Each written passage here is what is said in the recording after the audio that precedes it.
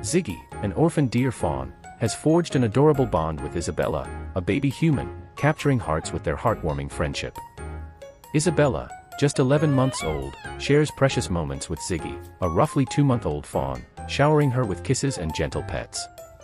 Ziggy's rescue story is heartening. She was discovered on the side of a road in Stanstead Mountfitchet, Essex, after her mother fell victim to a car accident.